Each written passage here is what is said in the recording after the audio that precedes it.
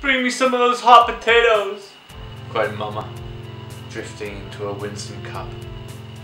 She alluded to the specifics that was not quite required for the circumspect navigation that was necessary to unleash the purposes of the fulsome vibe. By recreating a certain stance of elocution and quantum theory, she managed to regulate the entire precipitation of the Holy Manifest. And in that, she was so sweet, so calm, so loving, so loyal, so devoted, so hardworking, so clean, so conscientious, so thoughtful. She was a goddess, and I had never realized. I, being the cruel and foolish son, had merely looked upon my mother as some kind of female contrivance by which to replicate my psyche. However, looking back after the 43 years I've known her, and she is still alive, I realize now, without being able to access the cranium or the consciousness of another being at the first dimension, that on face value and from a response level, she is virtually perfect. There is hardly anything one could say about my mother that would be iniquitous, true in a slanderous sense, vile, insidious, wicked. No, she's none of these things. She is Puritan, holy, faithful gold.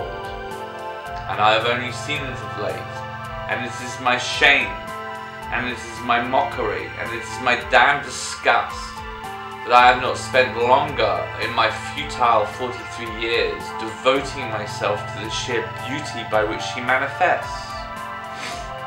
It is rare, especially in the modern sense, to know of such a domestic goddess of such beauty and love and care and sweetness and peace and innocence.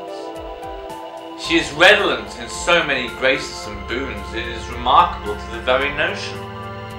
And yet I, the spawn, half her, half my father, who is an intelligent, funny and hard-working man with a great character, then why am I how I am? Well, I'll tell you, it's because I am a synthesis of two great people. I am a synthesis of two very noble subjects. I am Orsum combined. And if you don't get that, and if you don't realize that, then you don't know shit about reality. Because I am not an American, I am an Englishman. But when I talk like this, I feel like I'm coming across a bit more effective. You know, a bit more shut them down, shut them down, shut them down. You know, shit. Yeah, whereas if I was to speak an English accent like this, I'd feel a little more Sherlock Holmes. My accent, indeed, for the modern parlance, is too clammy for that, even of a James Bond character. I say so, put that down. I sound like Roger Moore from the 80s. I can't possibly be expected to represent the late, well, mid-21st century. No. Well, if I did, it would be more along the lines of, now put that down. Now put that down. Now Blofeld, put that down. No, you're a silly sausage, Blofeld. No, fuck you, Blofeld. Oh, James Bond would never swear. See, that's why I'm not James Bond. Indiana Jones, he did swear, but I don't know if he said the F word. Please put me right if he did.